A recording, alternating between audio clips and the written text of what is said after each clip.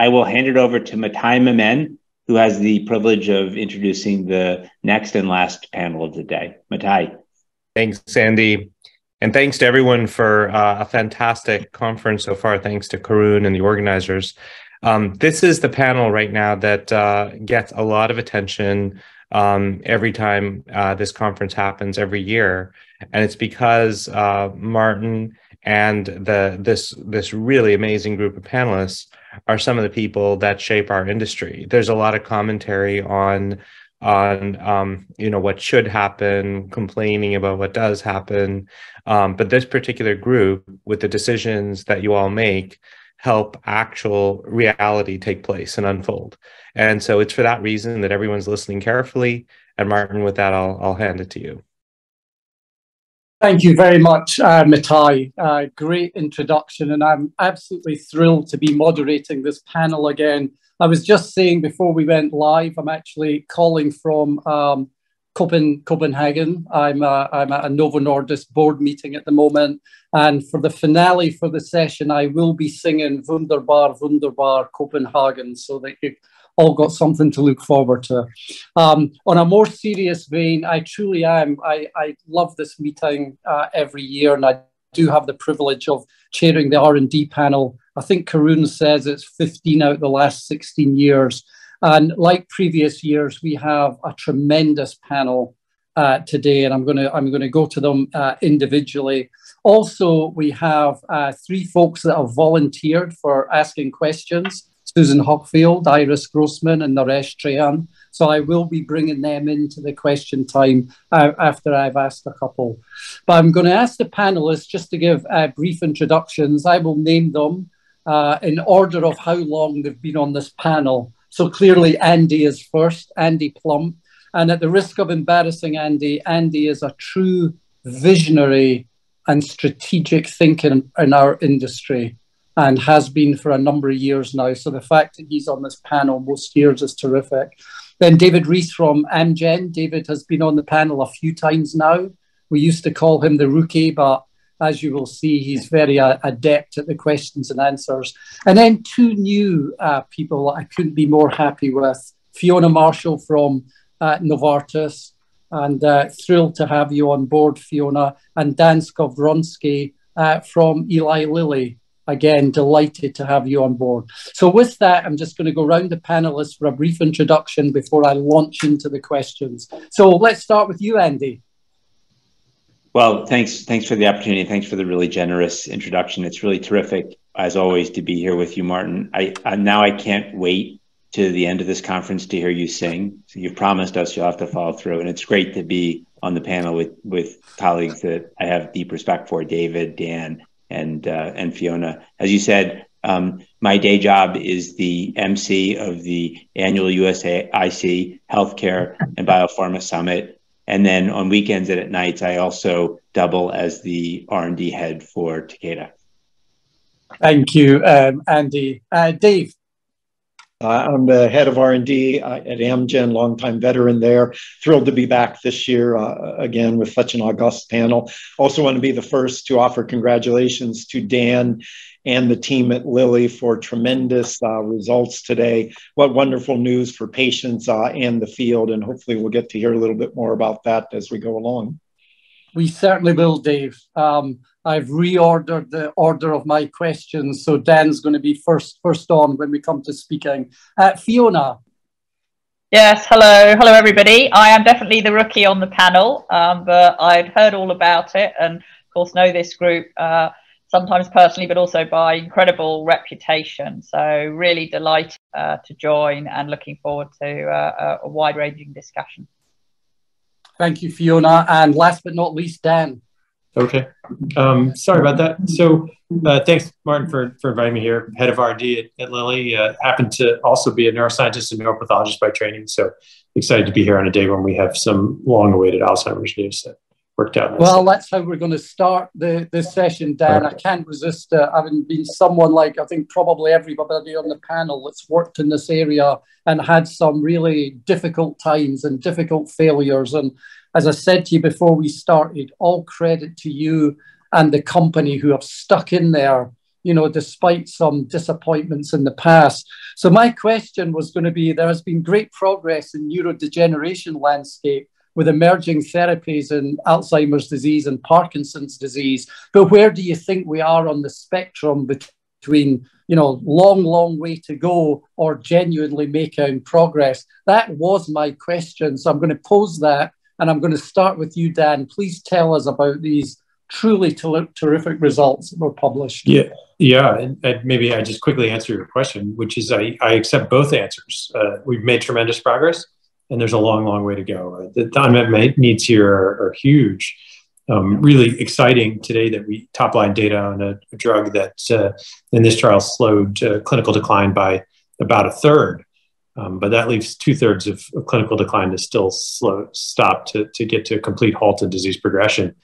I think for patients today with early Alzheimer's disease, it's incredibly more hopeful than it has ever been.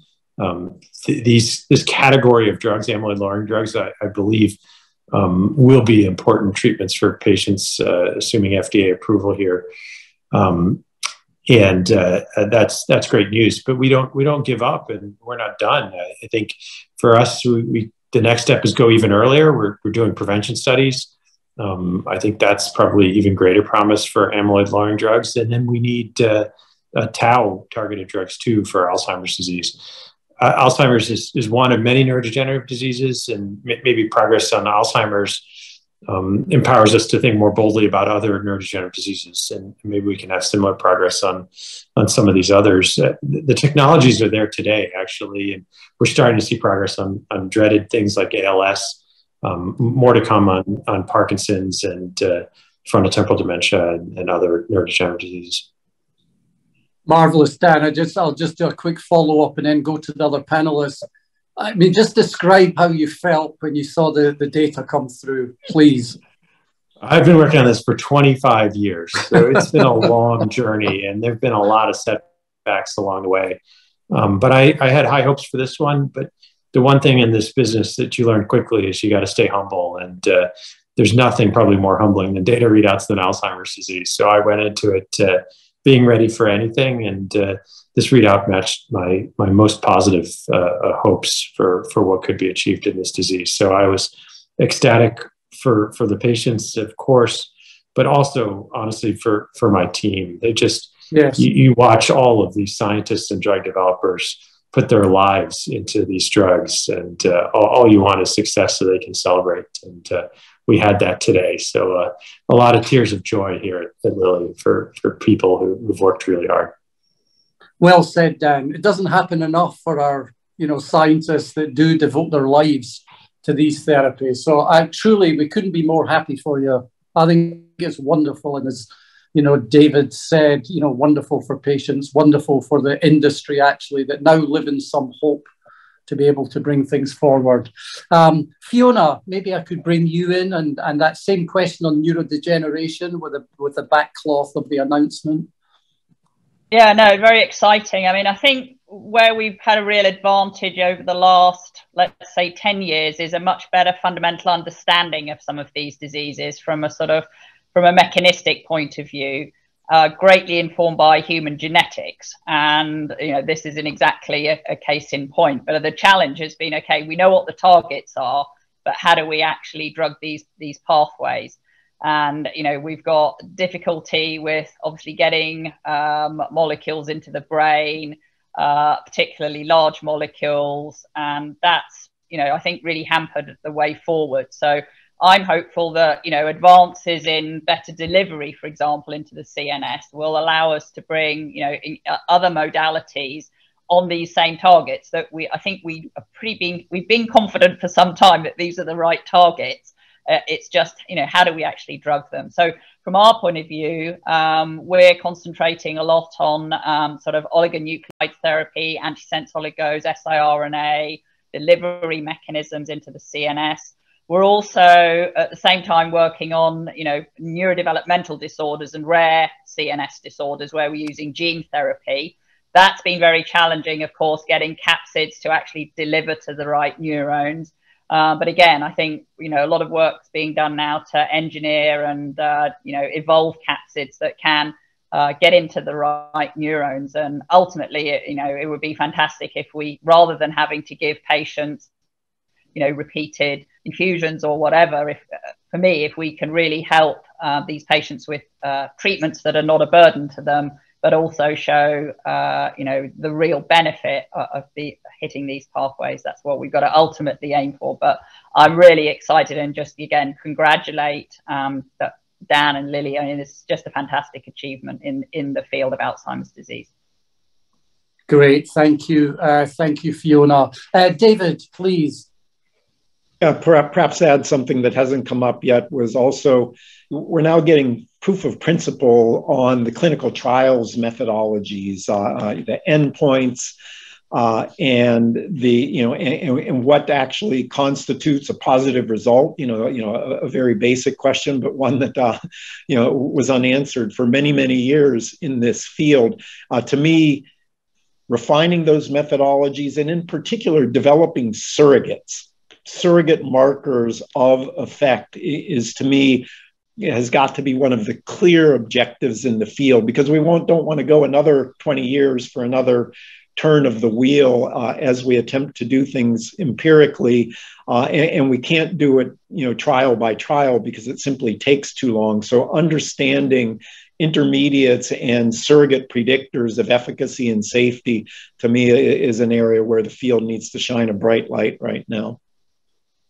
Great points. And if you line it up with Fiona's answer as well, on the one hand, new modalities, better surrogates leading to better trials, it's all in train. It's just for us to execute against those now. Thank you, Dave. Andy. Well, targets, modalities, and biomarkers. I mean, that's the triad, and you had all three here. Took a long time. I remember my first program that I worked on when I joined the industry in 2001 as in an experimental medicine and clinical pharmacology group, was a gamma secretase inhibitor.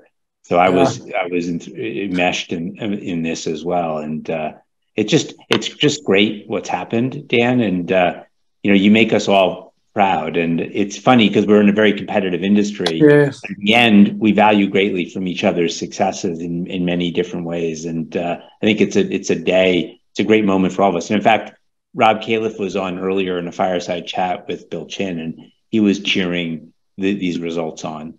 He then made the forward-looking statement and the caveats that they would have to review the data before proving this. He still has some work to do.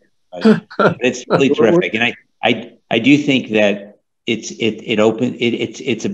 a step forward. The challenges are still immense, in neuroscience, unfortunately, because a lot of the diseases don't have clear genetic predispositions. Still, when you put a drug into the CNS, it has uncertainty. There's a lot that we just don't understand about the brain, and then these trials can be quite difficult. And I still feel that the policy landscape and the agencies are not as forward-thinking in CNS diseases as they need to be, given the large unmet medical need. Yeah, great points. I was also going to make the comment, Andy, that you just did there, that how pleased we all are, right? And it is a competitive industry, and we're up against each other at times on same programs, same diseases, but when something like this breaks, that you can just feel the enthusiasm, it's all heartfelt, Dan. So again, many congratulations to you. Yeah, thanks. And of course, the competition in our industry is a good thing. Often I just see us inspiring each other to, try and make better and better drugs. And that's for the benefit of patients, for sure. Yeah, without doubt. And certainly sitting here, Dan, as you know, I've been on the board of Novo Nordisk, and I know they relish the competition with Lilly, because it makes both companies better. Yeah, I think it's a terrific example. The Lilly Novo competition in diabetes and obesity has just led to better and better drugs and more understanding of science, and beneficial for patients. Dead right. Thank you. I'm going to change tack a little. We normally concentrate on science, rightly, and R&D, but I'm kind of intrigued at the moment with a couple of things that have happened in our industry, and just want to ask the panelists how they are managing this within their own companies. And it's to do with, payer pressure, pricing. For example, in the US, the Inflation Reduction Act and the joint value assessment in the EC, it just feels to me to be a really big deal. If I think back to my time in Big Pharma, this would have consumed a lot of thinking at the moment on how we were going to manage that with our portfolio. So be really interested in the panel's views on that. And let's start with you, Andy. Well, I think that there are elements of the IRA that are quite positive actually for patients and for access to medicine. So it's not all bad. There is a threat though that's inherent in the IRA to innovation that we have to understand and get our heads around. I can tell you for us, strategically, we've been focused on diseases that I don't think will be influenced too much by the IRA. So we haven't made any pipeline prioritization decisions or decisions around indications that are driven by the IRA. We certainly haven't been using the IRA as a crutch for making decisions, which I've seen some companies do, and I don't like it, to be honest with you. But it does affect strategically how we think about sequencing indications, how we think about resourcing parallel versus sequential activity. And I do think it's going to have some consequences that will be adverse for patients, unfortunately. But overall, on balance, I think we have to watch where it goes, and but I think it's not terrible, but it will have ramifications. Very helpful, Andy. Thank you. What about Novartis, Fiona? How's the mood there around? Well, yeah, thanks. Well, I mean, very similar. I'm sure all of us are having the same types of discussions. I mean, we all want patients to have access to our medicines and for them to be affordable. I mean, I think we do, of course, want that. And so, we do want to work with policymakers to make sure that this is the case. But that there is going to be negative consequences. I mean, it's essentially sort of, price control in a way. I still want to choose the best modality for the target and the patient rather than getting something more complicated because of this. But it's certainly exactly what Andy was saying. I mean, so many times the first indication is just the entry point, and then you're actually going into other indications, or you have new delivery, schedules, new dosing schedules. And it just becomes more difficult to bring that added value. So that's a real concern. I mean, the other sort of puzzling thing for me is, I mentioned siRNA earlier, siRNA and radioligand therapy, RLT, which is an area we're working on. I mean, these are very complex modalities, but they're still, they're classed as small molecules at the moment. And so I think we still need to think about, what we actually mean by a small molecule here. So I think there's work to be done, and I think as an industry we need to work together to, have a discussion about what really, is going to bring the best value all round for the patients at the end of the day. Yeah, great comments. Implications at Amgen, Dave? Yeah, if to sort of level up for a second, I sort of think of four tectonic forces in a way that are going to shape this industry over the next few decades. A couple tailwinds and a couple headwinds. The tailwinds are demographic change. Societies are aging globally, and we have to be an important part of the solution to deal with a host of problems. Neurodegenerative disease may be front and center. In fact, in terms of challenges societies will face. And then, of course, another tailwind is that we live in an era of just unbelievable technological innovation. And what we can do, year on year, month on month, year on year is changing. Now, confronting us are a couple forces that we like to call, number one, life cycle compression. It used to be that when a drug's life cycle was defined by patent expiry. Now, as often as not, its life cycle will be defined by when it becomes technically obsolescent, which may predate loss of exclusivity by some years. So you just have to think about that when you're thinking about how you make major investments. And then the fourth tectonic force is really what you're talking about, Martin, which is price deflation. And that's a global phenomenon. There are pressures on healthcare budgets around the world. They aren't going away. They were exacerbated by the pandemic. That will take years to play out and re-equilibrate. And now, of course, it's been brought front and center in the United States by the IRA. So to me, that's one of the variables now that's just part of the mix as we think about how we invest in a portfolio. What's the therapeutic area mix? What's the modality mix? How are you going to stage investments? There are areas of concern, small molecule oncology development.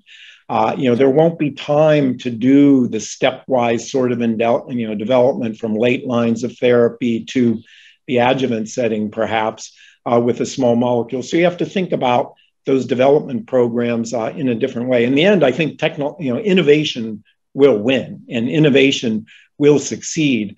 But how you invest along the way it will definitely change because of this phenomenon of price deflation. Very good, David. After Dan answers, I'm going to go to, we've got some guests on that are going to ask questions. So I'll give you a heads up, Naresh, after Dan's answer. I'm going to turn to you first. I know it's late in India, so I would like to hear from you. But Dan's thoughts on the other panelists' comments and a view from Lilly. I just focused on one issue, and Fiona was talking about it, but just to put a fine point on it, it's the idea that small molecule medicines, which does include, strangely, siRNAs and peptides less than 40 amino acids, sort of arbitrary distinctions here that define small molecule medicines, come under price negotiation after 9 years, whereas large molecules are protected for 13 years. 9 years just isn't enough for any kind of molecule. It doesn't make any sense to discriminate against small molecules, particularly chemistry projects. If anybody thought about this, no one would think it is easier to make a small molecule drug than an antibody. Small molecule drugs are some of the hardest things we do. And if anything, they deserve extra special protection. Small molecules are convenient for patients. They're usually oral. They're quickly genericized. So when the patent goes off, they're readily copied and essentially free for society. So it's strange that Congress should put a disincentive for small molecule innovation. Strange that Congress should put a disincentive for more new technologies like siRNAs or peptides. And with 9 years, it's just not enough time to do some projects, not enough time to do new indications or really maximize opportunities. As David was saying, our go-to strategy in the past has been what indication can we do the fastest?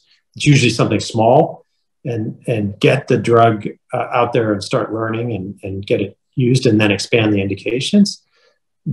There's no room for that anymore for something with 9 years. So what it means is that we hold back the testing on the smaller indications. Why would we do that? We'll just, if the bar, if it's a really good opportunity, test it in a large population first. So depriving patients who belong to smaller categories of disease from new innovation. Just a lot of unintended consequences here with the 9 year thing.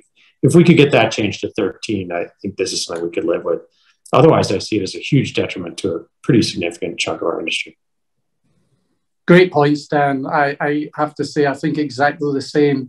There's going to be small molecule medicines for a long time to come, as well as with all the wonderful modalities that are coming out. So, as you say, I think an unintended consequence there. Thank you. As I said, let's go to Naresh first, one of our guests. He is in India. Thank you for joining at this wee hours in the morning. Naresh, over to you for your question. And you're on mute. Yeah, it's a little late, so I'm a little fadey. So pardon me for some slip-ups. But thank you, Martin, for the opportunity to interact with such an eminent panel. And as I was learning a lot, I'm a heart surgeon, so brains don't exist so much in heart surgeons. But I'm the majority owner, I would say, and also chairman of the board of Global Health, which owns Medanta Group of Hospitals. And we now have 3,500 beds in the system. And if you can liken it, it is more the standard with which we established, because my background is actually NYU. I was at NYU for 20 years. I trained there, then I practiced there, and I went back to India and rebuilt this whole chain. The whole thing is that this represents a standard which you could liken more like that of the Mayo Clinic, Cleveland Clinic systems of the East. And we have a very huge academic interest. Some of your companies have already started some work with us, but my interest is much larger, that is for India.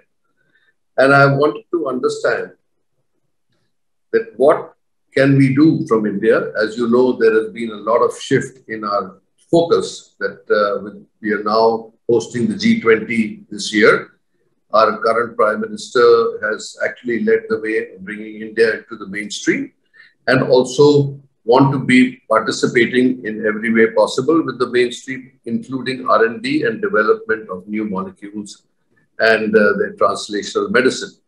So now the point is, with all of you who are actually one called big pharma or big R&D, that what is your thought process in engaging with India, which provides basically the academics, the brain power, the IT power all exists. There are some concerns which are expressed by the earlier panels to say about IPR, and that there are some reservations which we are taking back home to the regulators to say this has to be addressed. But what can we do like you do with other institutions? What can we do to be able to offer you a platform where we can work together for R&D in India? And like I said, we have a very large gene pool. We have many good institutions, but if you were to ever worry about the integrity of the data, it's all electronic. We have been on it from day one, that is now 12 years. So it's easy accessibility to the quality of data and retrieval and data mining. Yes. So there are many, many things. We have millions and millions of records in our own system, and then there are available in some other institutions also, but we are driven by academia in our institution.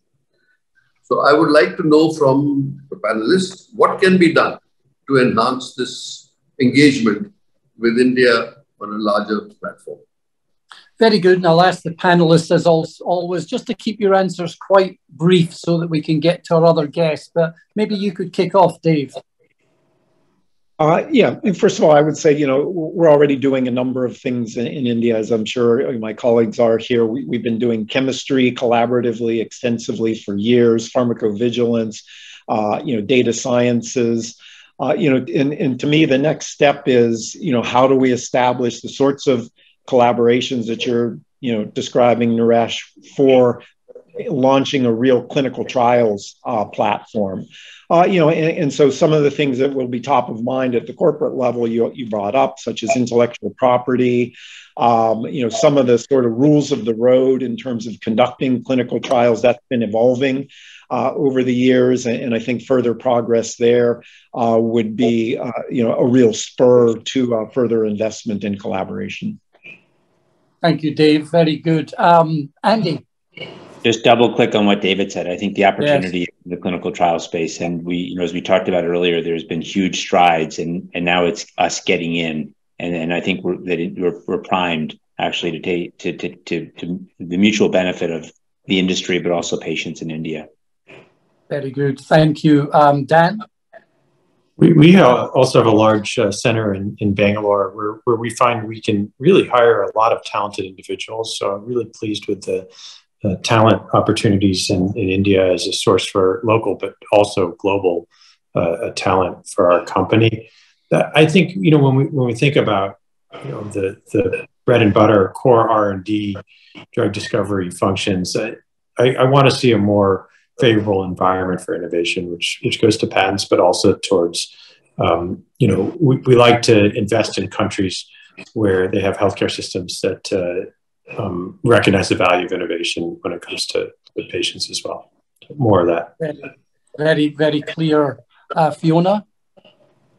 Yes, actually, I was out in, we have a large site in Hyderabad, and I actually went out with our CEO, Vaz, who is from India. So he was a very good host to show me around. And I was really impressed with, the quality, the enthusiasm of the people that we have there.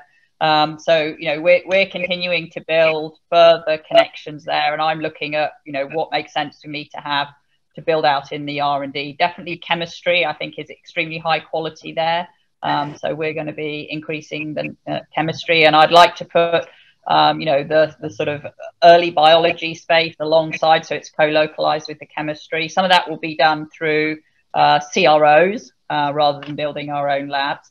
But also, I think you're absolutely right, Naresh. I mean, I'm very interested in what we can do more to do sort of co-research, especially in the clinical space. I did speak to, you know, a number of academic institutes, and we talked about areas like sickle cell, anemia, head and neck cancers, a whole range of different disease areas that are high priority for the Indian government, for example, that, you know, we would like to work together to bring molecules forward.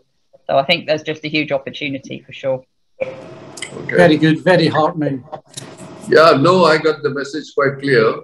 So I just want to know if there are top of the mind concerns, please state them, and we can carry, like I said, carry the message and try to make them, get them into mainstream too. Very good, Naresh, and many thanks for joining. Again, it's really appreciated. Thank you. I can't believe how quickly the time is passing, and I would like to bring our other guests in. I've got a whole list of questions, but I would like to hear maybe from you, Iris, first. Your question to the panel, please. With pleasure. Thanks, Martin.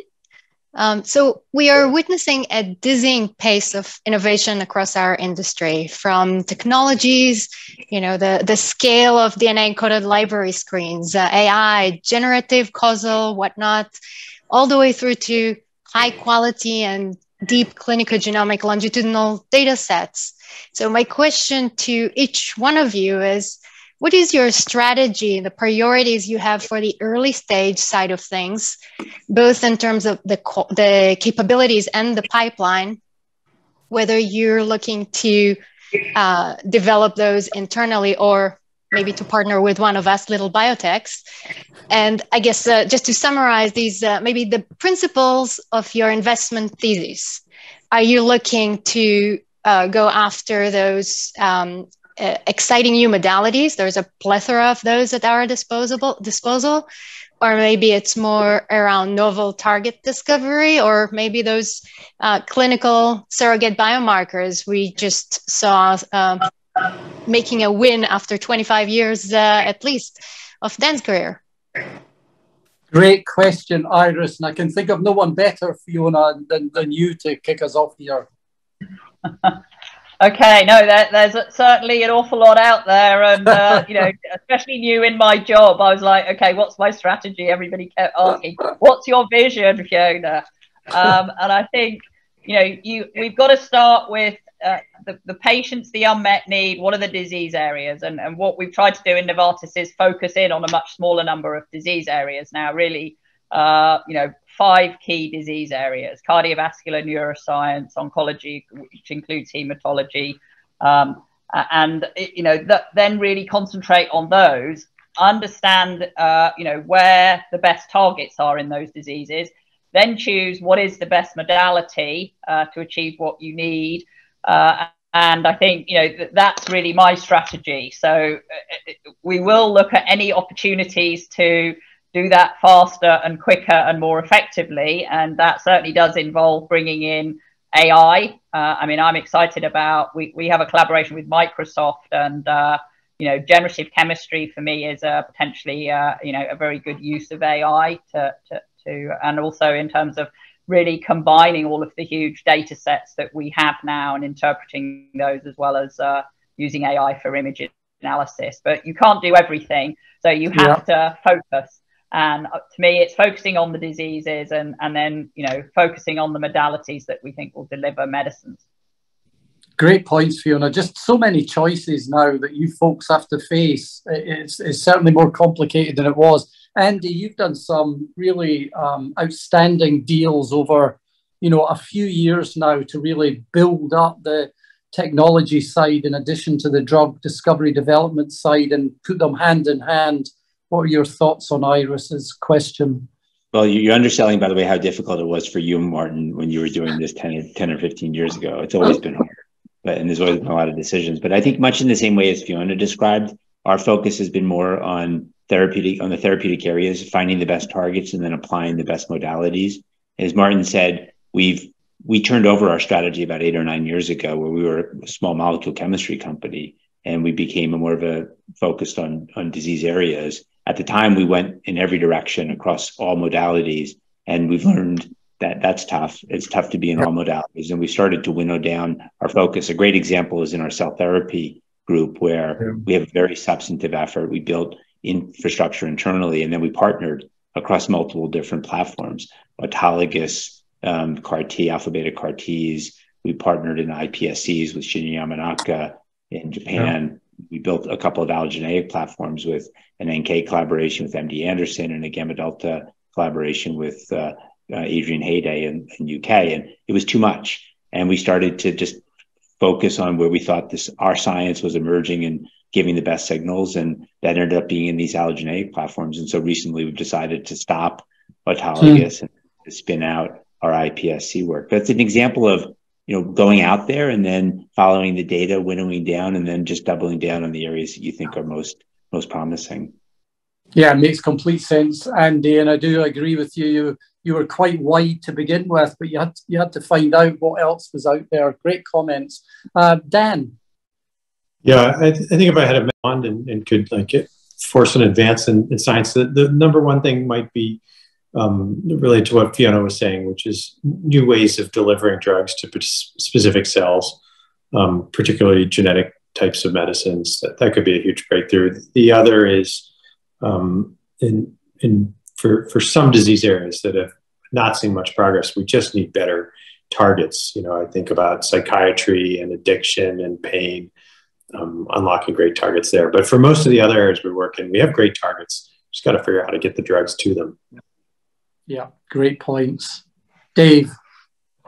Yeah, Andy illustrated, I think, the challenge we all face, which is the inherent tension between strategic focus and then being able to capitalize on serendipity, the observation that's actually going to lead to a breakthrough, and having a mind that's open and then the courage to pursue that. And so to me, there's no right answer. It is a constant balancing act. Maybe since we have a few minutes left, we have to bring up generative AI, which to me is an area of tremendous interest for us. We have integrated AI into our molecular engineering platforms, our clinical trials platforms. We use it extensively at Decode Genetics, where we've got now well over 200 petabytes of multi-omic data. In fact, we can only answer certain questions using machine learning because it's not tractable through traditional techniques. This is one area where I think that the reality will actually live up to the hype. The only question is the timeline, but I think the risk to us who have been in the industry for a while is that we underestimate the impact this may have, not actually overestimate the impact. And it's usually the reverse. Usually the reverse. But here, I think we may potentially be underestimating, the rapidity of progress. I recently had a chance to spend quite a bit of time in the Valley with senior leaders at generative AI companies. It is, they're working on, versions 3.0, 4.0, 5.0 right now, and each one is a log more powerful. And so, it's coming and it's coming quickly. The question is how we're going to use this tool. Yeah, I'm glad you got that in, David. It would have been my probably next question, but you've answered it really well. I would like to go to Susan while we have her on. And again, time's moving on rapidly. But Susan, please present your question to the panel. Oh, so my big question was about generative AI. So thank you very much for jumping ahead with it. Because I'm delighted to hear your optimism. I haven't heard much optimism about it, mostly fear. And, so I guess one of the things that concerns me, I'm delighted to hear about your anticipated technological use of it. But I'll tell you, one of my fears is the propagation of disinformation. And we talked about it earlier today, and I have to say there are a few things that I found more dispiriting than in this COVID period. What we've lost is confidence in experts and expertise, the sense that there are facts, and opinions that are perfectly legitimate. And I don't know, how much you all are thinking about, since you've dealt with my big question, which was, what's the future of generative AI? Thank you very much. I'm going to take that away as my happiest discovery today. But the other side of it is, I don't know whether, you all are thinking about the disinformation pandemic.